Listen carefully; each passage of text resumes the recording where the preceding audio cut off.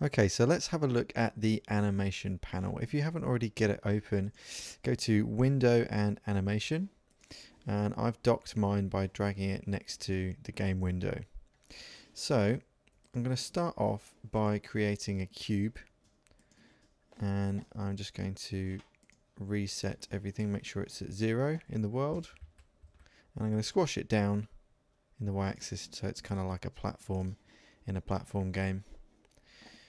And what you should always do when you're animating something, if you want to repeat that animation anywhere else, say you make a moving platform and you want to move it to another point in the world, is to put it inside an empty game object, just in order to make sure that you can move this around without it jumping back to the same position when you call that animation on a moved object. So you don't want it to jump back to the same position or rotation or something in the world. So if you make it a child object of an empty object, then what that's going to do is just make it local to that particular thing, and then you can move that thing anywhere you want. So I'm going to call that holder, and I'm going to call the cube itself platform.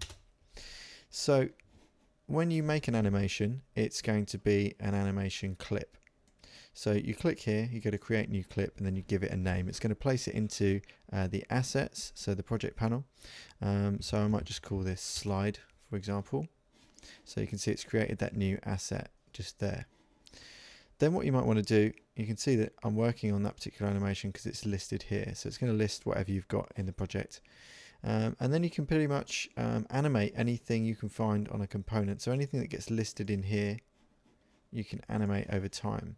So the cool thing about that is that we can just add curves to a particular thing by just clicking here, go to add curves, and it's going to create handles that we can visually drag around and create the animation as we see fit. So by doing that, it's created curves for X, Y, and Z. If you just want to see X, just select the value inside the panel there. So I might drag to, let's say, 60 frames. So you can see I've got 60 frames over here, and double click to create a new keyframe. Then as you drag that around, that's changing the value of X. So this axis here is actually the value, the amount that you're changing here. So if you want to change it by a higher amount, you really need to zoom out by dragging these handles. So you can zoom in and out by using the handles on the left there, or you could just type in a value that's going to zoom it out for you. So I might say, let's say 4, for example, and then I can just zoom to see where that is by dragging the ends of the slider. So you can see it moves from there to there, and then I'm going to drag to, let's say, 120 frames, so double the 60, and just double click and make sure that end one is back to 0. So it's basically going from one position to another and then back to where it was before.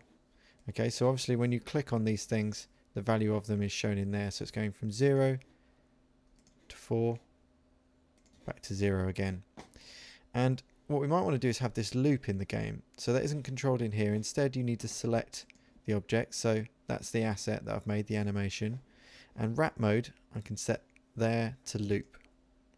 Then I can go back to my platform and look at the animation component again, reselect X position, and you can see that here it's going to animate out and bounce back. If you wanted it to be smooth, you can add handles to these. So if you don't know what I'm talking about when I say a Bezier curve, then have a Google of that and have a look at how those work. But that's basically how these handles are constructed.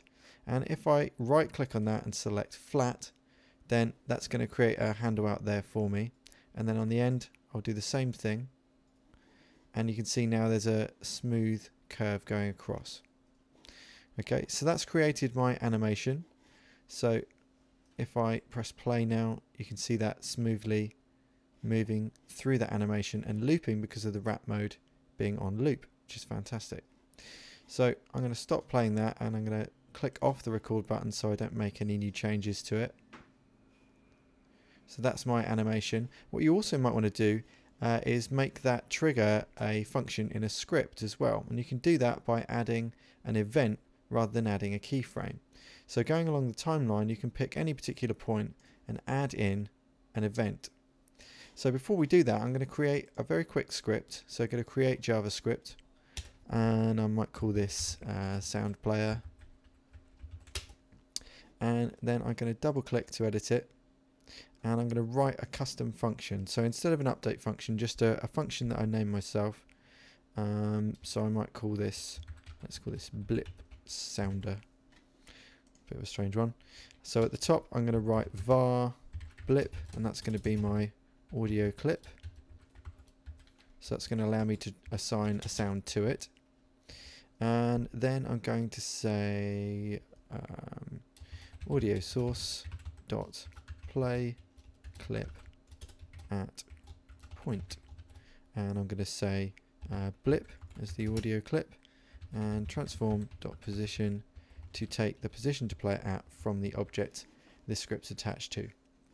So I'll save that, switch back to Unity, and what I'm going to do is assign a default audio clip to it by going to sounds and dragging on a sound file onto there, so that whenever it calls a sound, it's going to use that if it hasn't been assigned otherwise. And then what I'm going to do is just drag and drop that sound player onto platform, and then what that's going to do when I go back to my animation is allow me to select it as an event. So I'll put the playhead at the start, and then click on the add event button, and then when you hover over it, it says no function selected, and if I click there, a little drop down appears, and any custom function it finds that's attached, such as that one, I can select. And then I'm going to do the same in the middle. Add an event, select it, and choose that function.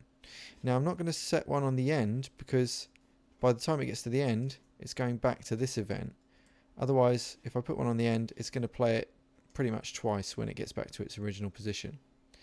So by doing that, it's going to play the sound there and there. So let's have a listen to that. Okay, so what you'll notice is that it doesn't play back when you're just testing. What you'll have to do is press the actual play button of the game itself to hear the audio being called.